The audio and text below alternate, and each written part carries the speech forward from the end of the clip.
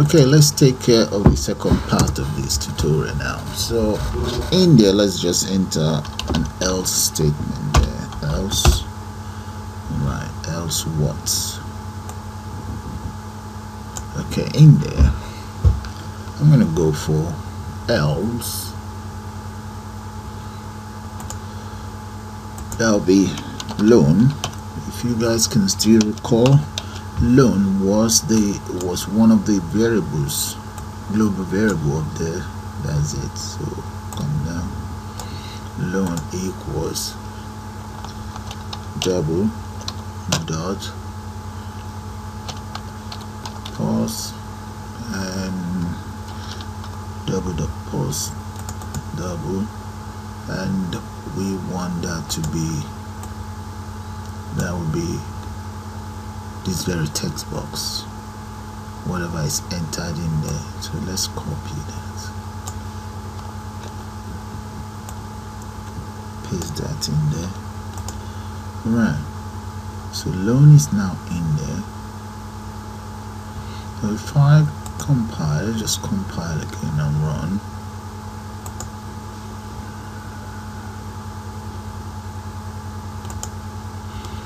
There's nothing in there. Click there. Supposing I enter some values, then click, nothing happens. That is good. Okay, so and well, let's just copy this as well. Let me copy this. I just use that as opportunity to take care of the reset button.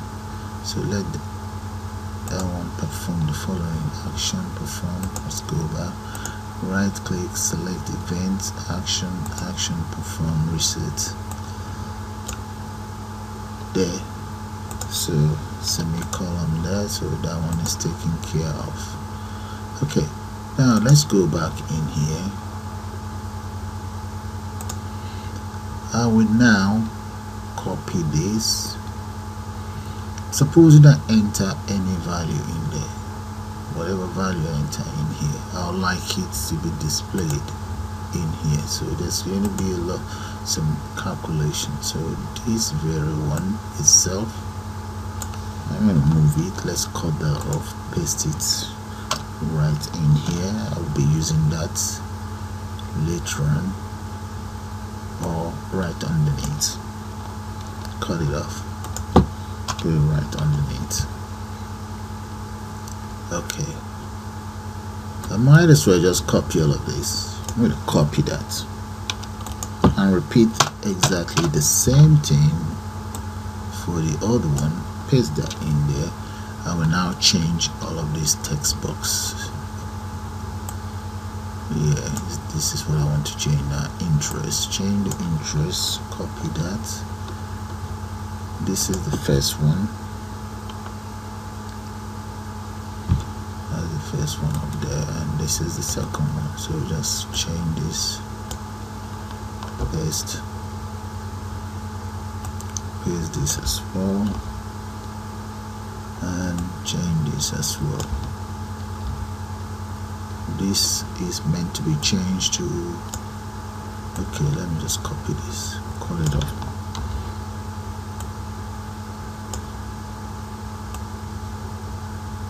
That is for the interest.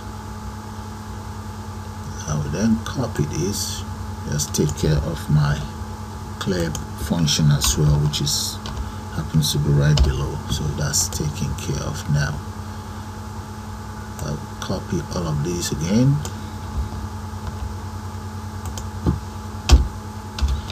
For the third text box, and this is for the third text box anyway. Let's just cut that off.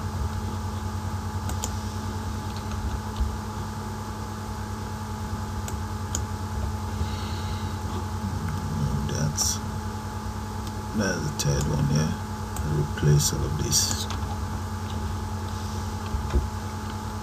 Now copy this and use it to replace these ones. So this will take care of the first part of the codes. that's fine, and this one should be taken care of. Well, the variables for those ones are interest and month, so that'll be interest, that'll be for the second one, and the other one is month. Okay, this is month. Why this one is interest. Okay, so far there's no error, that's good. Okay, I'll just maybe compile and run it. Okay, let's enter some value in there and pretend there's nothing in there. Click. Yeah, there should be something has to be there, so I need to change that to interest rate. Okay, supposing, okay, that's for the other one, so that'll be interest rate and that'll be number of payments. Supposing I enter something in here and the other one is empty. Okay, that's good, but we need to make it specific. So this is to do with number of payments. Okay, so copy, let me just change that to, you must enter number of payments. Okay, then the other one will be, you must enter interest rate. You must enter interest rate. Taken care of. Looking good so far. So let's compile and run it again. There. So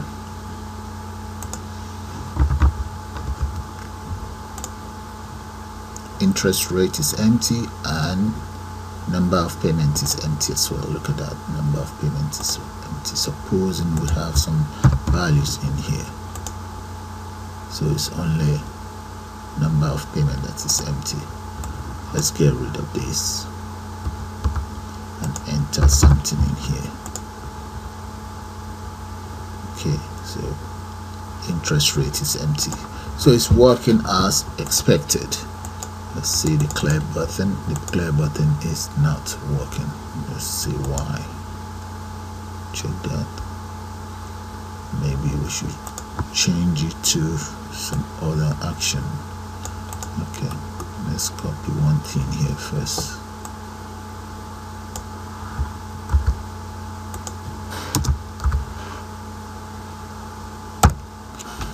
Oh no, this should be S,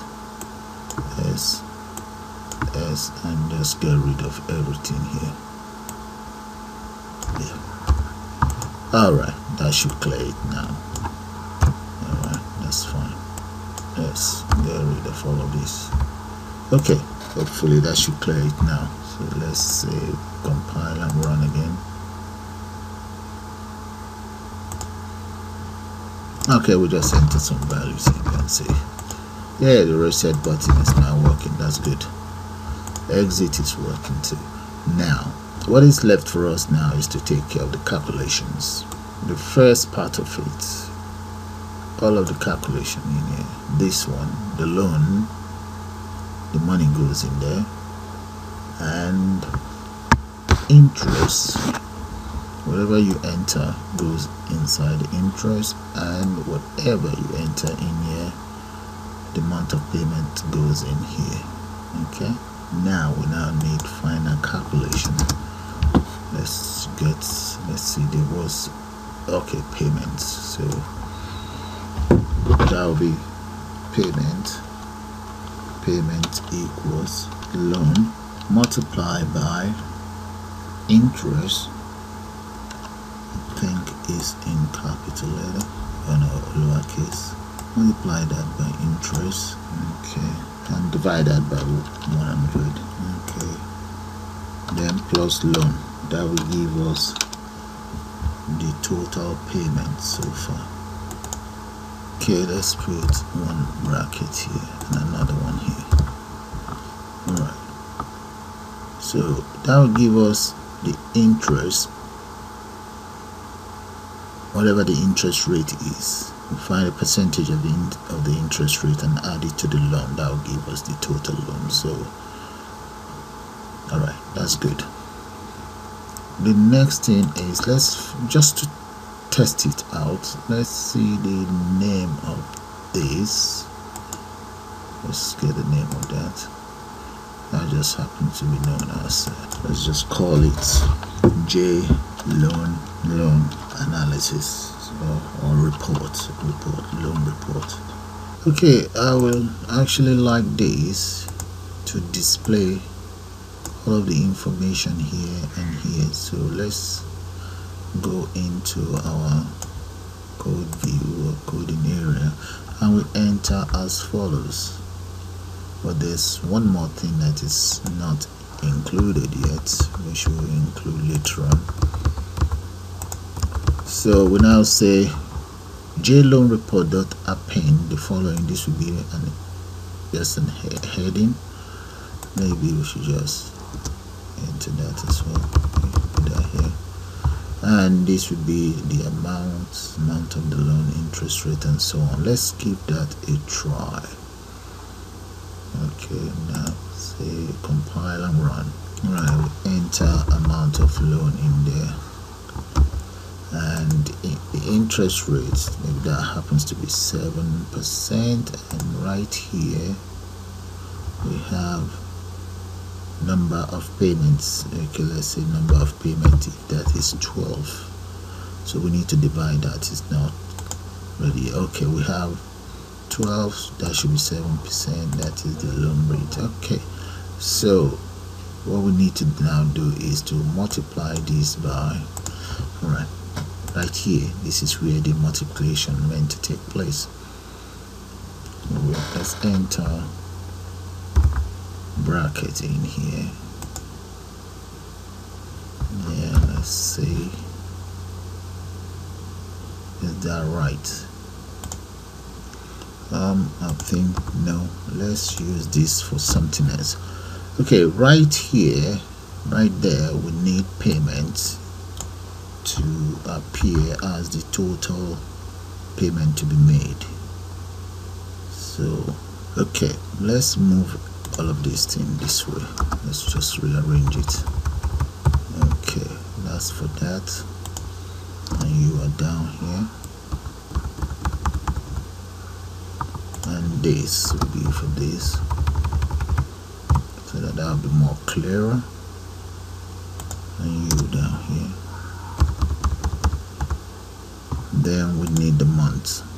Might as well just get the month here, there, the plus sign, put that here, delete this one.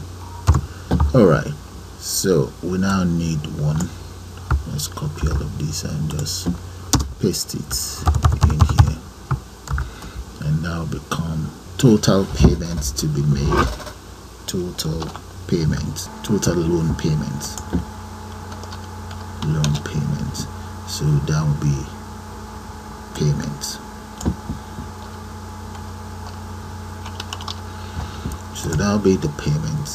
So let's try that out. Maybe it will work out all of this then before we continue with the calculation. So I'll do that now.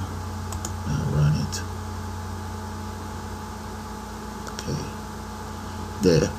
Okay, let's say we're going for about maybe 5,000, and the rate, let's say the rate happens to be 6%, and that the number of payments you intend to make, let's say you want to go for 24 months, and here we shouldn't be entering anything there anyway, so let's calculate that.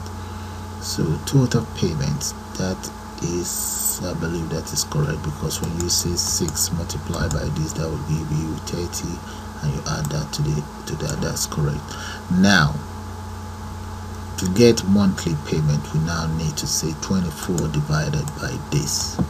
Okay, so that be whatever is in here is divided by this. We tell you how much you meant to pay back per month. Okay, so we're dividing this by whatever is in here. So let's get the name of this. No, yeah, we do need that. That will be 24 of the month. Okay, the name of this is what? Copy that. Now back in the code, right here somewhere, dot set. Okay, let's comment it out for now. Set text. Alright. Now we're gonna need another variable. Let's see. Declare double. Let's say all payments. No, that's monthly payment. So that's a variable for that. So the monthly payment, we put that right here underneath here. Monthly payment equals payment divided by month there. So that will give us the monthly payment. We now need a string variable to add monthly payment. So the string variable will be pay month. Let's change that to pay month, and pay month is then copy and assign here, and in here we need this. Copy that and place it right in here.